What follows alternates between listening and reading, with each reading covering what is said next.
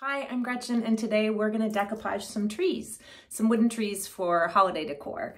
If you followed any of my other videos, I did one on shells and then pumpkins, and once I got into doing the pumpkins and selling them, I really started to search for something Christmas that would translate, and I couldn't find the right thing online, but I finally at HomeGoods came across all the wooden trees, and I posted a picture of that in the beginning of this, but this is what they look like. This is the darkest stain, so the most difficult to work with, and actually this is a pretty stain. Some of them weren't as attractive.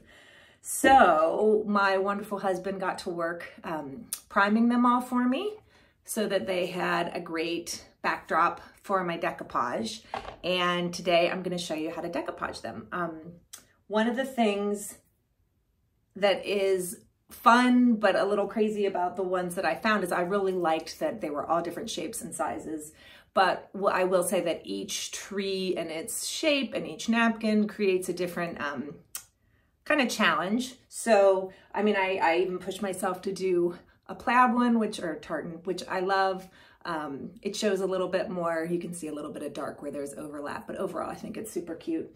I've done the blue and white because those are so fun and such a great way to add something non-traditional to the decor. And then I've done even some more traditional looks. This is a Kaspari napkin that I love that has these apples and grapes and pears on it and ribbons, and that has a much more traditional look. And then one of my favorites is this awesome nutcracker. Again, all Kaspari napkins. Not that they endorse me, they should, but everything from super fun and just kind of completely different. This whole grouping that I did has kind of it reminds me of like a Candyland or a Frosty Forest kind of feel, and that's different than, say, some of these more traditional ones. But anyway, that's just to give you an idea that this is just one look that you can achieve, and obviously if you decoupage at all, you know that. One thing I've learned, this is only my third video, is that my camera angles weren't always the best on my last. And for some people that's fine, but for visual learners, I think it's a lot easier. So I have this new contraption. We're gonna see how that works. The funny part is I feel funny starting with that because when my daughter was little, it was always really important to me when people were being introduced to her, talking to her, that she make eye contact. And so I find that not doing that feels really odd to me. So I am now gonna switch the angle so that you can see what I'm working with. I have a picture of all the materials. I personally have been using DuraClear. On these, I'm using gloss and high gloss, which I'll get to in a minute. But you just need your paintbrush, your DuraClear, whatever item it is. For priming, just a backtrack to that, you can use chalk paint or gesso. My husband used chalk paint, but that was just because that's what I had. And then you're just gonna need napkins. And like I said, that's the fun part, because that's where you can really add your own personality or look that you want, or match it to decor that you want to match it to. So here we go. So on these, you've heard me talk before about tearing versus cutting.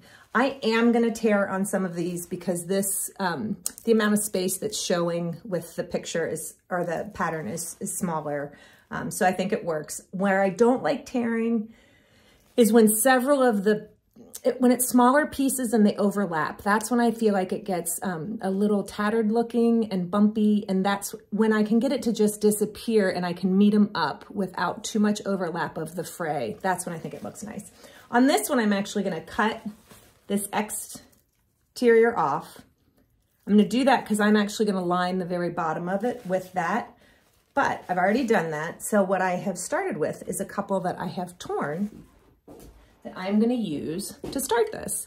I have been trying on these. One thing that's interesting of like a tree versus a pumpkin is the amount of surface area that you can see at one time is, there's less of it, but the negative is that your eye really goes there. So I always try and start with a part of the scene. I'm sorry, I didn't even say. Today I'm gonna be using this blue and white napkin, which you could see probably if the picture's in the beginning. But so the most important thing for me here is I wanna get this little scene here to fit. And I've already kind of torn this because I'm gonna put it on this second tier.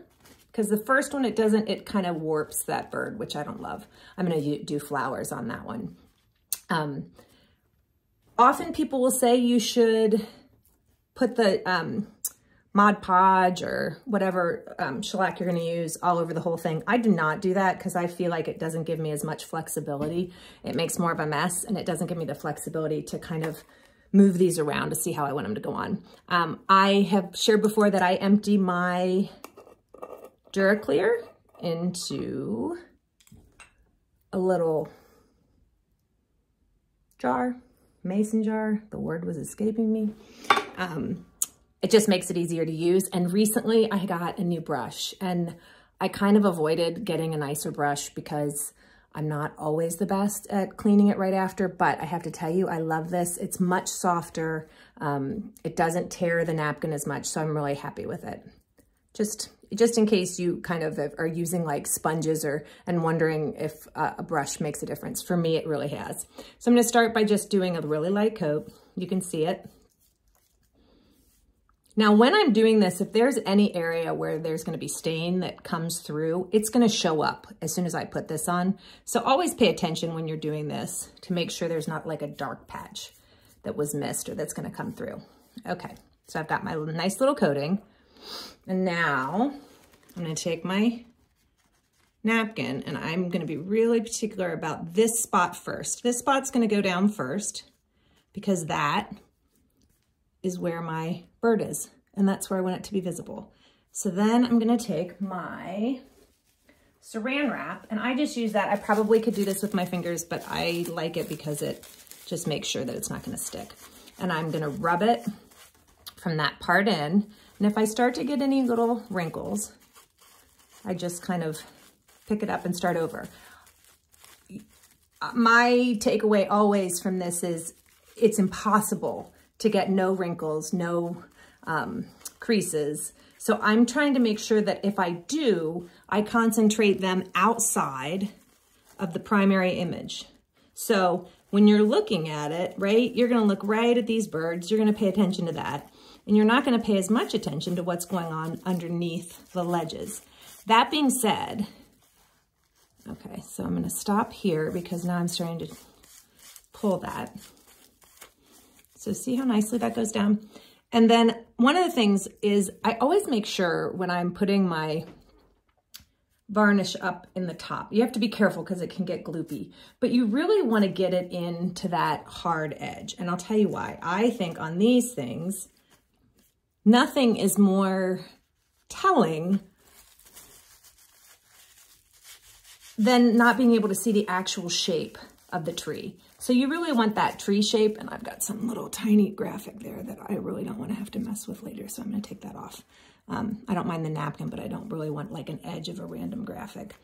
So I'm just going to go in, and now I'm going to take this part, finish it off,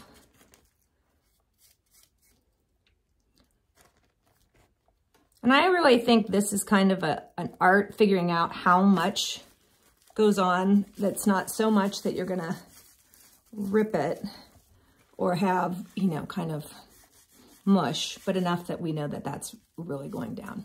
Okay, so I'm pushing out from the center, going all the way through, and then I'm gonna just now, here's where like I had to kind of force it, which again, you're gonna see wrinkles, but they're up under this ledge primarily. Then I'm just gonna continue with this flower. Okay, now, most people will say, okay, now they do the top layer. I do not do that yet.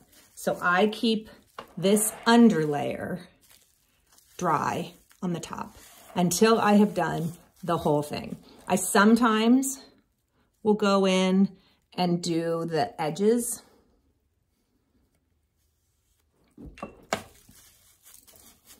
So you can see my wrinkles there, but see how nicely like that, just if I go over it with this, and they go down. And I don't mind that at all. I think that, you know, these, because they're wood and the way they feel, they end up having kind of a an antique-y wood painted feel anyway. So it doesn't really bother me if there's a little bit of wrinkling, but if you can see that, which I think you can, hey, good job, camera angle. So now it'll be something different in my comments that didn't work, but just bear with me. I'm, again, not a professional. So I am going to then show you that. Then easy enough, you can come in after that one spot and you can see where I've torn this. And again, these, when you tear, one thing that's important is, the one thing I like about cutting is cutting gives you a lot more control. Tearing, I actually will hold it pretty tight with 2 fingers when I tear as opposed to kind of ripping. And the reason I do that is because it's the only thing that gives me a little bit of control over kind of where I'm going. When I first started doing it, I would rip it right in the middle of the image. So I'm then gonna go down to this, and now I'm laughing because I can't remember. Okay, there it is. So as you see, this was a piece, and the reason I tore this off earlier is because it was just too big and I knew I was gonna get too many creases and wrinkles. But I'll do this other piece, come in here, and I'll do a little bit over the other edge of the thing, but like I said, I try and keep it as clean as I can. And then I'm gonna go in and make sure I have this. That's weird.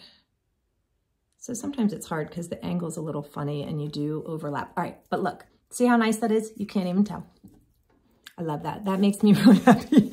And when you go in here, and it's a little bit off, but again, nobody's gonna notice. And as a somewhat of a perfectionist, I notice the errors in this way more than anybody else does. But as you can see, that's pretty continuous. And I've said this before in videos, but I always talk about kind of using soft eyes, right? Like people aren't inspecting it the way I will inspect it. So soften your eyes, look at it and see if there's any place where your eye's gonna stop.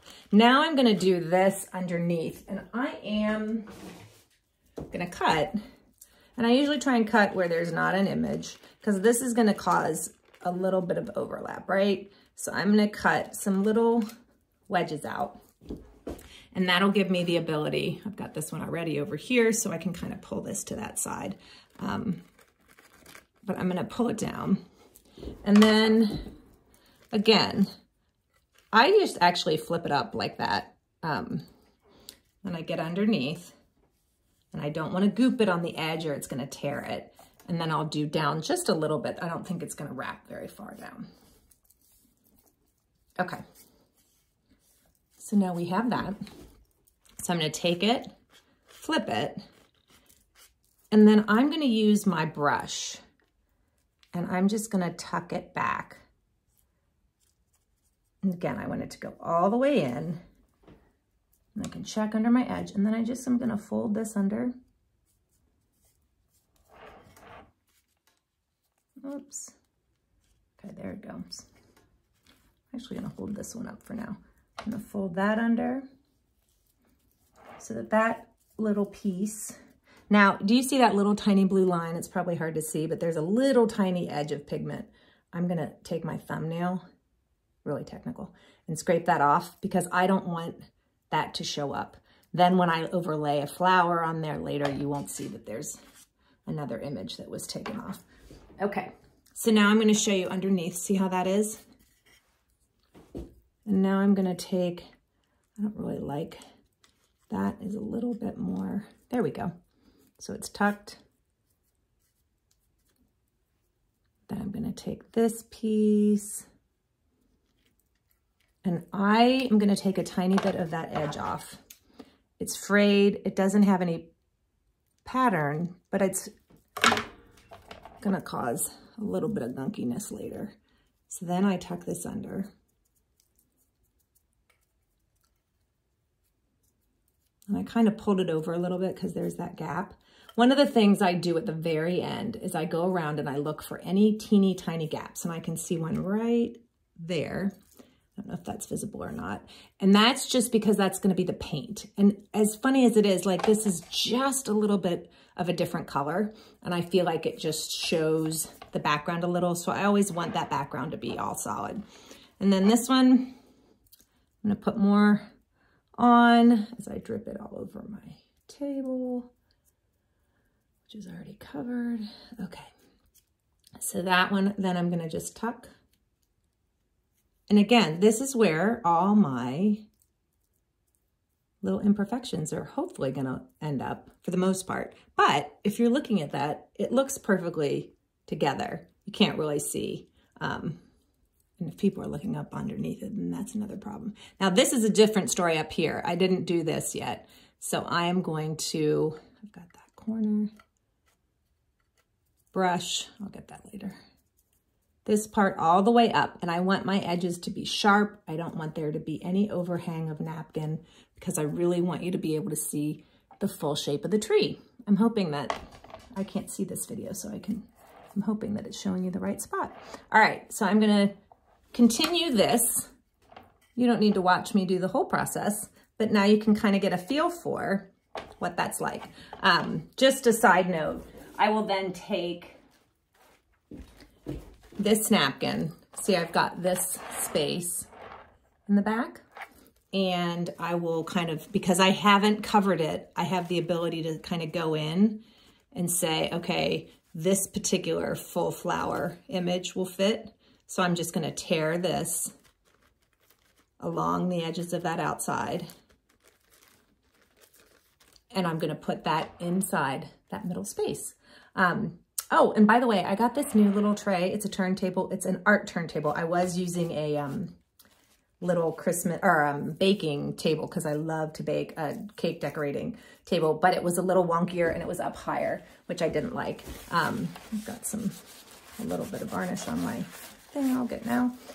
But anyway, there you go. I just wanted to really quickly show you when I'm piecing in the other ones, I will kind of just play around with it. And that's all I just wanted to encourage you to do is check putting it in different ways. Overlapping a little's great, maybe too much. And if this seems like it's too hard to get this whole thing to fit, I'll just tear it in two, and then maybe I can piece it in with a little bit more ease and then figure out where I want it to go. Okay, two quick little tips. One, I have a spot right in here where I had too much varnish on and it has torn a little bit. Leave that spot. That would be my recommendation. I used to try and mess with it right away, and I found that I actually caused more problems. If I wait and let that spot dry at least a little, then I can go in and tack in a piece of paper pretty easily. But if I start messing with it now, I run the risk of making it worse. Also, just a little tip too, to kind of when this was the first piece I put on. So now that I'm working on my second piece, I went kind of to the opposite side to work with the birds again. And this one I put way high, and so his head's kind of cut off, and that wasn't intentional, but it is what it is. But it's on this opposite side, which makes it interesting from all sides. Another place I use scissors is, if you look, this right here is gonna overlap, and that's really light. So it's gonna add kind of a layer of that to take the darkness of that blue out, for lack of a better term. It's gonna add just a kind of a cover, if you will. And I think that's kind of one of the dead giveaways of decoupage when you've got all those different layers. So what I want is for this to end up looking like it's somewhat hand painted. So I don't mind it so much if there's a print to it, but like here, that one's gonna end up going over there and making that one section more muted. And so I'm just gonna cut it. And then when I brush it down, it's pretty even. I thought I'd show you the top. It's really not that different, but just to kind of give you a feel. I'm gonna put a little bit on the top, making sure that I have a really nice layer.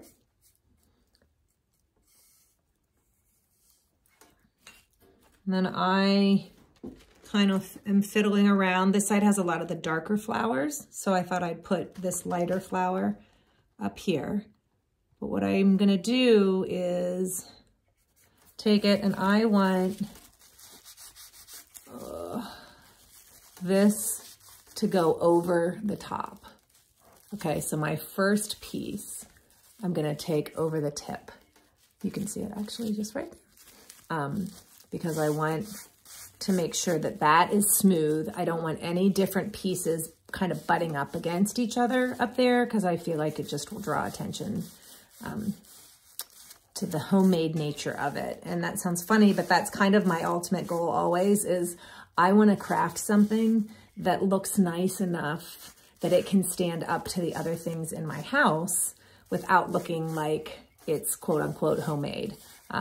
So I think it's those little tiny details of kind of keeping it clean and being meticulous that makes a difference. And I didn't mention it before, but some of that does come down to like even on the birds and on the, you know, making sure they're centered. Of course, it should matter that I cut his head off, but that's fine.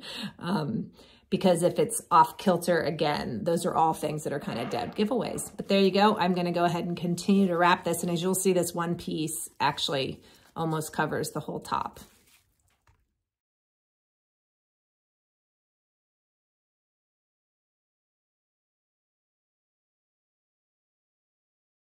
Okay, another quick tip. When I have a little spot, like right here, that is just paint, if I tear out, which I did, a tiny piece of napkin, I actually will use my wet brush to pick it up, and then I can place it right where I want it to go and work with it without having to try and touch it. And I find that that's just a really easy way. I mean, I drop more little tiny napkin pieces, but see how that just like fills that space in. You kind of can't tell loosely if you're looking at it that that isn't supposed to be there.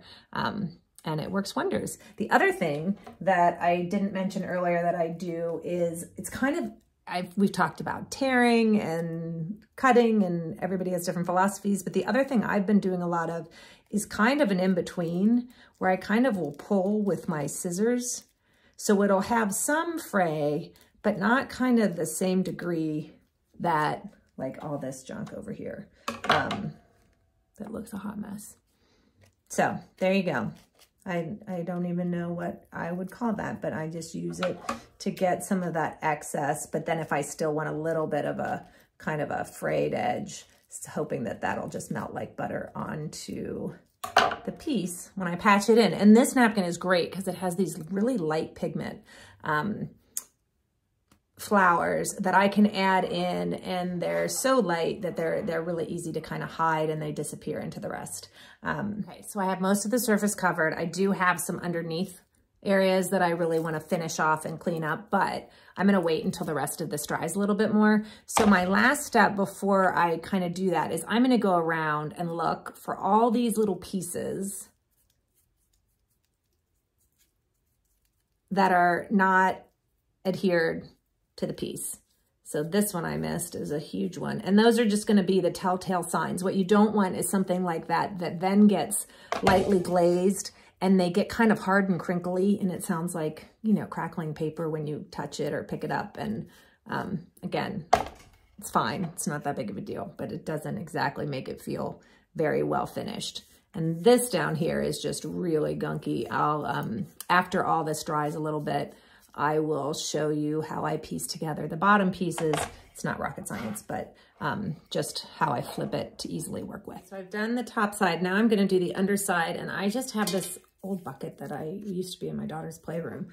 I'm kind of the queen of repurposing things, and I flip it upside down. Obviously, the reason I wanted it to dry is I don't want to do that if, for example, the top of it's wet and the napkins might tear. But I just kind of found a flower. I am kind of looking at sizing. That's a little bit bigger than I want. So I will trim it up, put my little coat on. But this way, I really want it, again, I'm like a broken record, but I want this to look really finished and nice. And when I do that, it is going to give even the underneath a completely finished feel. So I'm going to continue that and do the other two little, you can see the other sides that aren't cleaned up under there. And then I'll be able to do the top. I started putting my top coat on, and I'm just going to take just a moderate amount on my fancy new brush that I love. And I'm going to start to do kind of a nice layer.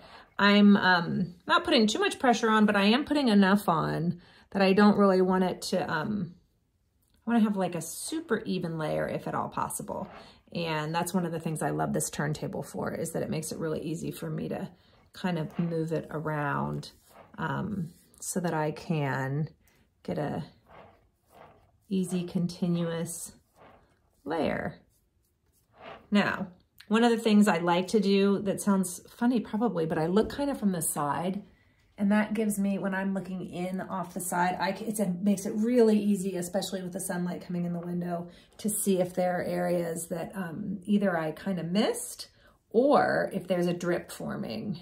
That's like the bane of my existence. I can't stand the drips. I mean, I get them sometimes, but then the other thing is, then on the bottom, you're just gonna put another layer on, and then you're just gonna run it across the bottom. Because it's dry, it's not gonna really cause much problem with that under layer. See how pretty it is?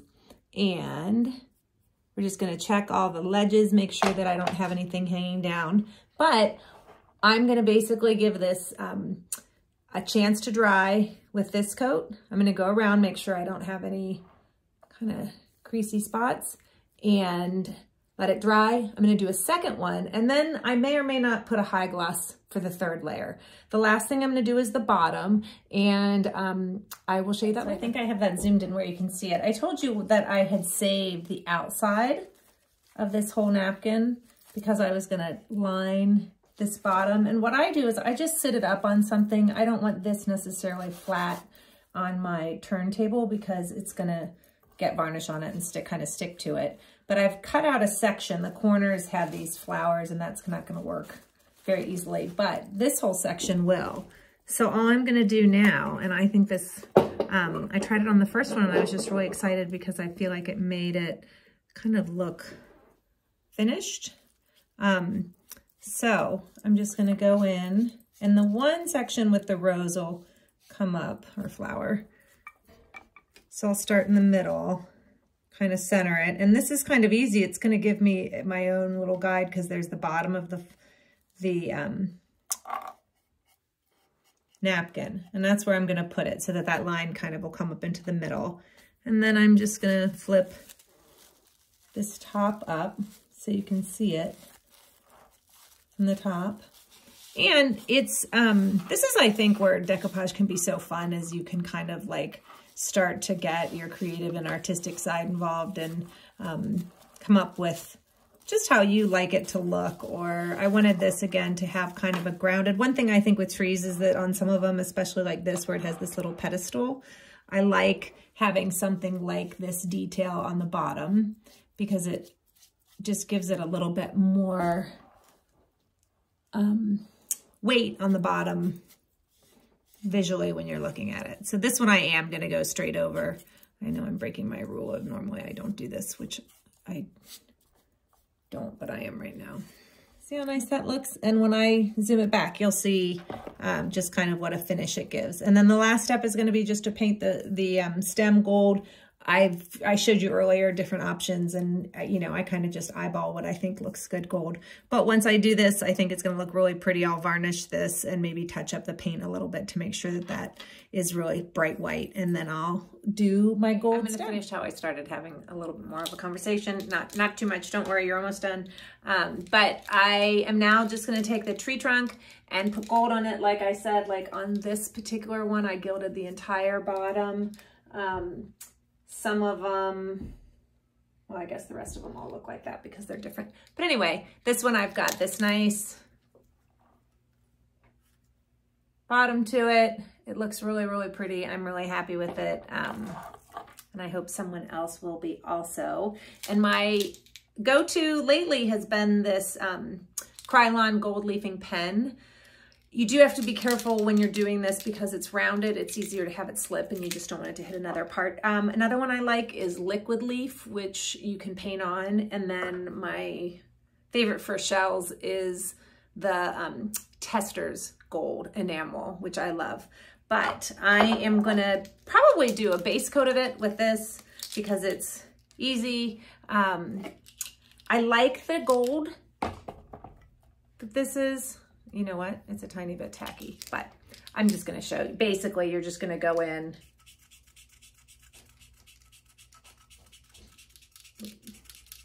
Not all that tough. And get that gold down in there. And then I'm just going to run right up to the bottom But I'm gonna let the rest of this dry for a little bit before I finish that, because I can feel just a little bit on my hand where I was holding it, and I don't want to pull that napkin. So I hope this was helpful and that you had fun. One thing I talked about when I made pumpkins was that it was always a little daunting to start on a larger pumpkin because I didn't want to ruin it and waste money. Trees were even more so because I had a limited number. So like the pumpkins, I would suggest starting on a small little tree. I got these off of Amazon, and if I'm the only human that ever orders off of Amazon without paying close attention to the dimensions, these were not the size I expected. I thought they were a very good deal. I got a big bag of them, I think, for like $10. But the great news is it gave me a way to kind of practice and see how a napkin would respond and what I was doing. One other last tip before I finish this is on some of these trees that had a much smaller ledge, I actually, like I did for pumpkins, I did strips and I did them on my paper cutter, and I just went all the way straight down. The most important part there is continuing to keep that line or whatever that image is centered as you go down. But I hope this was fun. It's, I think, a really fun way to add something new for Christmas that you can make yourself, but also that you can design to look exactly the way you want it. So I hope you enjoyed it. I almost, on my very first video, as a joke, was gonna say like and subscribe, because it was just my personal video that I was helping some ladies out with. But now that I've done 3 and I've really liked doing it, I really would love if you like and subscribe it, and let me know if there are things that would be more helpful or that you would like to see. I'm also gonna do a very quick video, not this long, of some ornaments and gift tags type of things that I made that are really super easy and fun, and another way to have a new project.